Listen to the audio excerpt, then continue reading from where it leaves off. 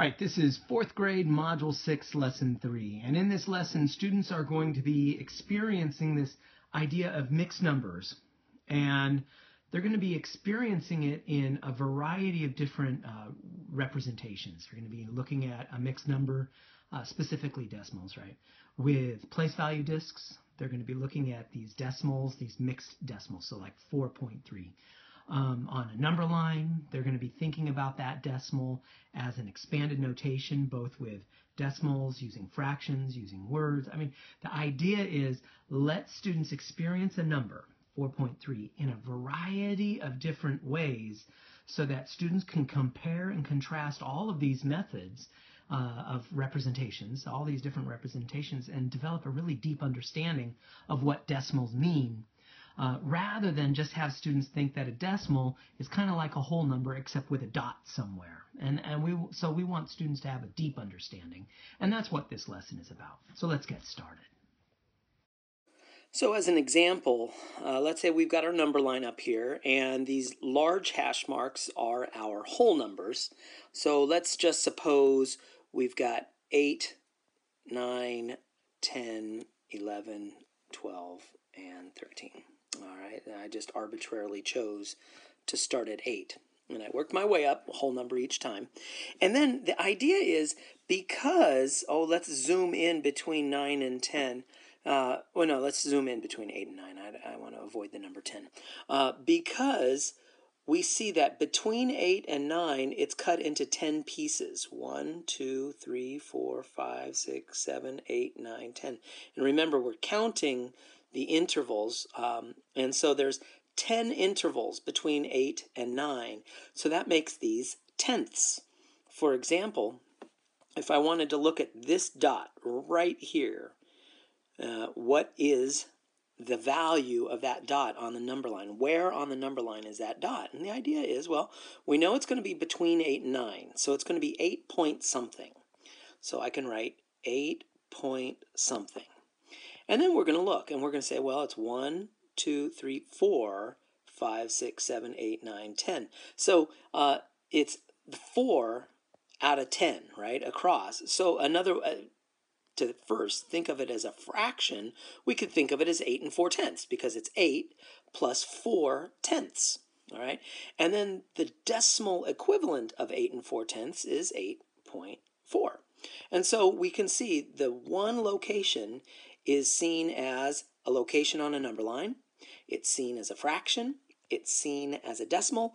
And we could even write it in expanded form. And there's a variety of ways we could write it as expanded form. So first off, I'm going to skip the number line part because it's kind of up here, right? Now, I like to think of mixed numbers first as a fraction.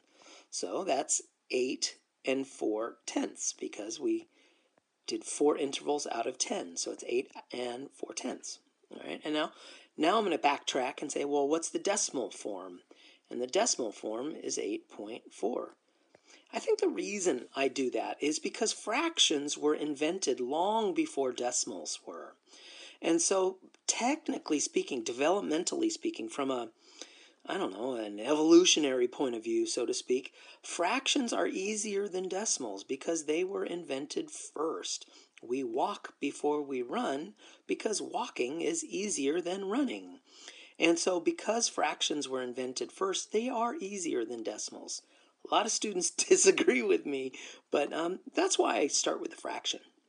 So what does that look like? And we have a choice. We can do expanded form with fractions or with decimals. I'm going to do them both real quick. So as a decimal, 8.4 is 8 plus 0.4. There's our expanded notation as a decimal. Or we could do 8 plus 4/10. And there is our expanded notation as a fraction. This is important, especially when we start dealing with hundredths or thousandths down the road, especially in 5th grade. So we do want to talk about that expanded notation. Please don't shortchange it.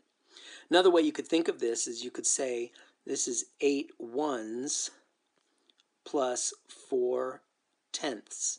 It doesn't say we have to do it that way, but there's nothing wrong with adding that as one of our expanded notations. It's kind of like unit form rather than fractions or decimals. And then if we wanted to, how much more is needed to get to the next whole number? And that's a good idea to just have students develop that. It's kind of like a number bond, really. Or what do you need to add to that 4/10 to get to the next whole number? 6/10.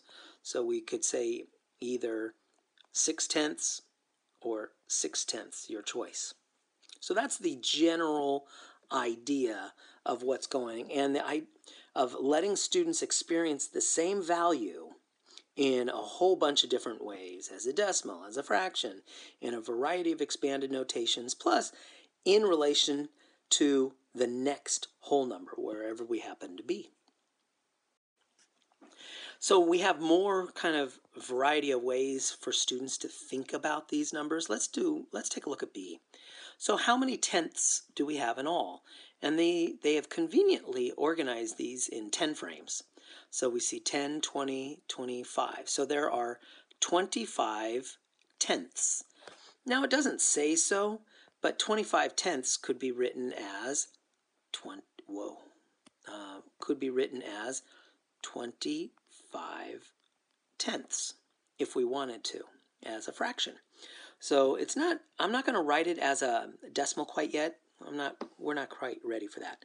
Now over here it says write and draw the same number using ones and tenths. So the idea is to say, hey, wait a second, 10 tenths right here. 10 tenths equals 1 whole. And then we could see, wait a second, over here, 10 tenths equals 1 whole. And then what do we have left over? We have 5 tenths. So that 5 tenths is, we're actually going to have to write that out. So we've got 0.1. And then there's no way to make that more condensed. So we just 2, 3, 4, 5. There we go. So there's our 1 whole, and there's our 5 tenths. And by the way, these are not drawn to scale, so it's not like we want students to think that 0.1 is as big as 1 because I drew the circles, the discs, the same size, right? So make sure students don't get like a misunderstanding there. And so what's our decimal form? Well, our decimal form is 2 and 5 tenths. So our decimal form is 2 and 5 tenths. And then right here, how much more is needed to get to 3? And so since we've gone 5 out of the 10 ways, 5 tenths, so we need 5 tenths more. We can either write it like that, or we can write it like that. Here, draw discs to represent each number using tens, ones, and tenths, and then show the expanded form of the number in fraction form and decimal form.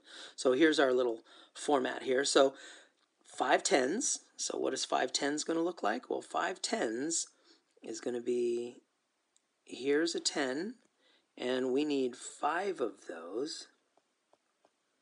And so there's our 5. And then we need 3 ones, because it says so right there. So we need 3 ones. So 1, 2, 3. And then we need 7 tenths. So 7 tenths. So that's going to be a 0.1. And we need 7 of those guys. And so 1, 2, 3, 4, 5, 6, 7. So in fact, let me put it in 10 frame format. So we got the 5 plus the 2 more. So there's our 7. So there is our value using place value discs.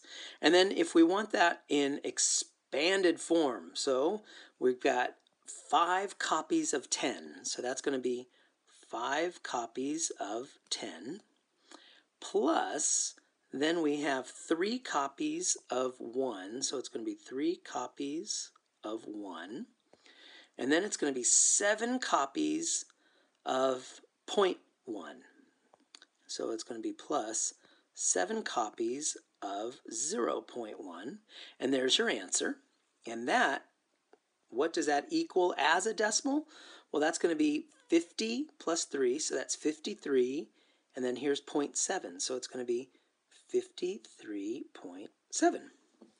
So the idea is, how can we write that as a fraction? Well, as a fraction, it's going to start off the same way. We have 5 copies of 10. 5 copies of 10, plus we have 3 copies of 1. 3 copies of 1, plus we have 7 copies of 1/10. So as a fraction, that's going to look like 7 copies of 1/10. And that ends up equaling 53 7/10. So working in reverse, we want students to be able to see this number and decompose it into its parts. All right, similar to a slide I did earlier in this video, the idea is we've got all these representations, 1, 2, 3, 4, 5 different well, really it's 4 representations plus, understanding how the relationship is with the next whole number. And so we have these 4 different representations, and we want to be able to start with any one of those representations and fill in the remaining 3. So you've got right here, it's in fraction form, 4 6/10. So the decimal form would be 4.6. In expanded form, we get a choice of fraction or decimal. So I will do 4 plus 6/10 because I like fractions. And then as a number line, so what 2 whole numbers is 4.6 going to live between? Well, it's going to live between 4 and 5. So there is our 2 whole numbers that it lives between. Now, where is 4 6/10 going to live specifically? So here's 4. So it's going to be 1/10, 2/10, 3/10, 4/10, 5/10. 5/10 is right in the middle. And then plus 6/10. So it's going to be right here. And that is where 4.6 or 4 6/10 is going to live. And then the question is, how much further till the next whole number? And it's going to be 4/10. So if we wanted to write that in, we would say it is 4/10 until the next whole number. And that's the idea for this whole chart. I think what I'll do is, let's take a look at this expanded notation right here. So if we look at it, I'm going to zoom in. So right here, we've got 6 copies of 10, so we're going to think of that as 60. We're going to think of 3 copies of 1 as 3, and we're going to think of 6 copies of 1/10 as 6/10. So what is that as our fraction? That'll be 63 6/10. So what is that going to be as our decimal? It'll be 63.6. And then how are we going to locate that on our number line? Well, what 2 whole numbers does this 63.6 live between? Well, it lives between 63 and 64. And then we want 6/10. So that means we're going to start here at 63, and then it's 1/10, 2/10, 3/10, 4/10, 5/10, 6/10. Right there. So I lost my track. Right there, 6/10. So that is, what is that? 63.6. And that's also 63 6/10. How much more do we need until we get to the next whole number? Well, it's 4/10. All right. And that's the idea. You know what? I just noticed. Let's do B, because B is a location first. So we've done, we've done first starting with a fraction. We've started with expanded form. Now let's start with the number line. So let's take a look at that. I'm going to zoom in a little bit. And the idea is, first off, what is our decimal? Well, it lives between 24 and 25.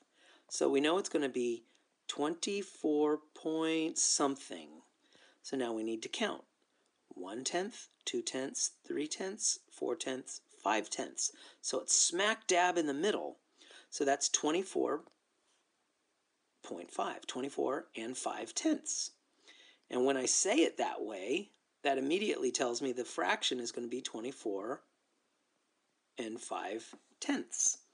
And then what is that going to look like in expanded form? Well, we have 2 copies of 10. That gives us the 20. Plus we have 4 copies of 1. That gives us the 4 in 24. Plus, and I'm going to zoom in here, plus we have 5 copies of a 10th. So we have 5 copies of a 10th. And remember, I could have called that 0.1 or 0.1, but I'm going to call it 1/10. And there is our expanded form. Beautiful.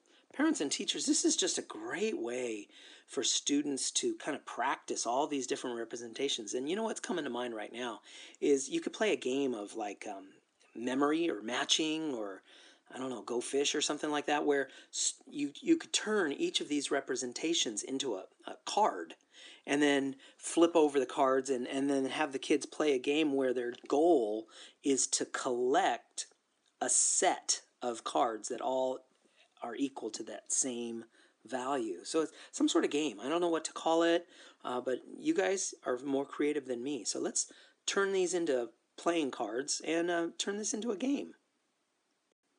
And that wraps up 4th grade Module 6, Lesson 3, representing decimals and fractions, mixed decimals and fractions in a variety of ways. Place value, discs, number line, and expanded form.